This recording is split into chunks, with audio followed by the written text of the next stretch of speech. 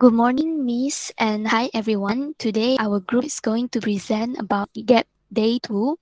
So untuk soalan pertama, a point charge Q1 is equals to 2.5 microcoulomb which held stationary at the origin.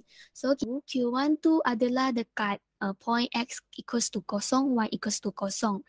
And for the point tu, kita nak label dua point tu, satu kita label as P which dia punya point adalah X equals to 0.15 dengan Y equals to kosong, and another point kita label as Q which dia punya point adalah 0.25 meter, Y equals to 0.35. And then kita tahu ada satu charge Q2, dia move from point X, point P to point Q. So kita akan label it as Q naught. So in order to find the distance between Q1 and also the point Q, kita akan pakai theorem Pythagoras as we have the point of the x-axis and also y-axis. So we know that the point from Q1 to the P is equals to 0.15 meter, and the point P to Q is equals to 0.1 meter. And we also know that the point Q1 from the Q, the Y will be 0.35.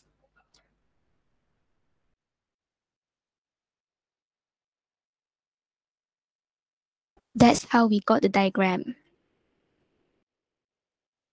Okay, next if we want to find the work done, we will use the formula VPQ equals to WPQ over Q naught. And for the first one, we need to find VPQ. So VPQ equals to VQ minus VP. And VP equals to V1P, and we substitute the formula KQ1 over R1P, which is the distance from points 1 to P, and we substitute the number and we will get the answer for VP.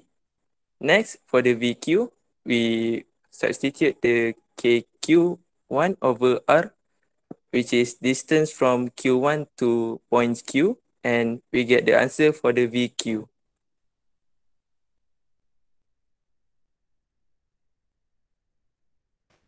And then bila dah cari VP dengan VQ, kita tolakkan dia and then dapatlah negatif 9767.42 volt.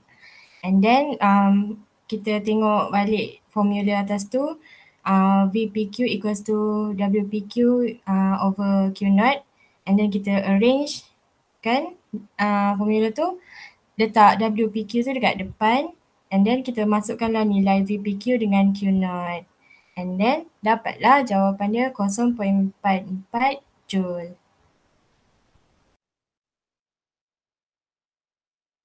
Untuk soalan 2 pula, a horizontal uniform electric field exists in the region between two oppositely charged plane parallel plates. So, kita lukis dua plate, yang mana satu plate ni charge positif, satu lagi charge negatif. Sebab dia kata opposite charge. Lepas tu dia cakap, a proton is released from rest at the surface of the positively charged plate strike the surface of the opposite plate. So, maksudnya ada satu proton ni dia release daripada surface daripada surface yang positif plate tu, dia bergerak ke plate yang ke sebelah.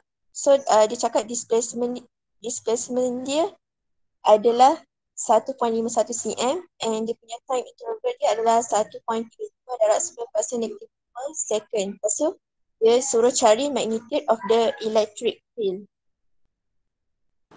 So untuk cari magnitude of electric field, kita kena guna formula E equals to F bahagi dengan Q. Tapi kita tak ada F, tapi kita tahu F bersamaan dengan MA. So kita substitute kat dalam ni. Tapi kita still kena cari lagi A sebab kita tak ada acceleration. So kita kena guna kita pakai formula S equals to UT tambah 1/2 AT kuasa 2. Sebab kita ada maklumat displacement, lepas tu kita ada maklumat time. kita nak cari acceleration, so kita masukkan je dekat dalam formula tu, so kita dapatlah acceleration dia 1.66 darab 10 kuasa 10 milisecond. So bila dah dapat acceleration, kita boleh selesaikan, masukkan dalam formula ni, dapatlah jawapan 173.26.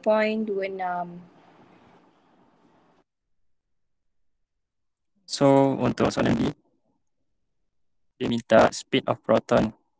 So untuk soalan ni kita guna formula Vy equals to Uy plus Ayt. Kita ganti nilai je, kosong tambah 1.66 darab 10 kuasa 10 darab 1.35 darab 10 negatif 6. Uy tu kenapa dia kosong, sebab dia release from stress. Lepas tu Ay tu kita dah cari tadi, so kita just ganti masuk je. And T, time, dia dah bagi dekat dalam soalan, so kita ganti masuk je. And kita kira and dapat jawapan 2.24 darab 10 kuasa 4 meter per second. That's all for our presentation. Thank you.